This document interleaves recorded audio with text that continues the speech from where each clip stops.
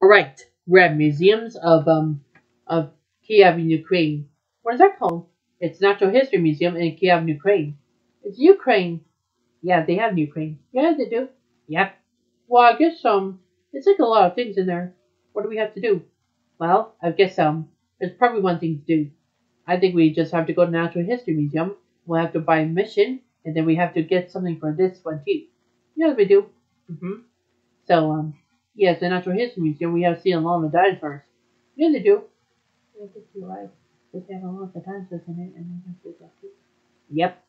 So in Kiev, Ukraine, they have T-Rex in there, a huge T-Rex and a huge long-necked dinosaur, and then they have bisons, and they have other North American animals and African animals and European animals and Asian animals.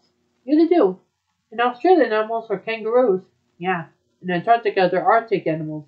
Yeah, they're Arctic animals too. Yeah, they do. So let's turn off anyway, okay, Bugs Bunny? Yep. Okay. Good.